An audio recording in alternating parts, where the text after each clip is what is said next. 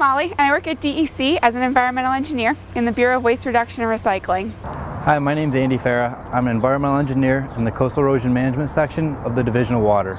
I work primarily with organics reduction and recycling facilities, so composting facilities, anaerobic digestion, land application, things like that. Day to day, I act as a project engineer on 4 Army Corps of Engineers coastal projects. We deal with the regulation, the legislation, technical assistance, all sorts of things related to those facilities. And I also help in the management of the Coastal Erosion Management Permit Program, which is how we regulate development on the coastline of New York. I've worked on implementing scientifically based regulations. We're working on projects that range from $20 million to $1 billion, protecting thousands of people.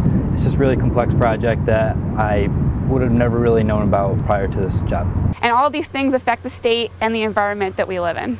I got my first job at a consultant right out of college, and I liked it, but it wasn't really hitting all the passions I had for what I wanted to do with my life. I recommend getting on the civil service list. Someone dropped a civil service exam on my desk, and I had first questioned what the DEC was and what it did. I talked to a few people. I went online, checked it out, the DEC website. And as soon as I found out the scope and everything that went into it, I was hooked. I applied. A few months later, I started getting letters about openings in the department. It's a continuous recruitment exam, so there's no sitting exam. You fill out an application, and you could get hired anywhere in the state.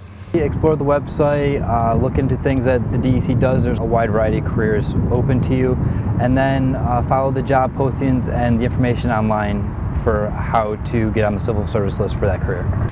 I love working for DEC because of the great community that it provides, and because I like to work on a variety of tasks that have an actual impact on the environment. I like working for the DEC because it's such a large agency. The Division of Water is the largest water protection agency this side of the Mississippi River. Everything you do is working with other organizations and groups of people. It gets you out into the world, it gets you into different topics, it provides you with a lot of good experience to back the career that you want to have. It's just great to be part of such a productive agency.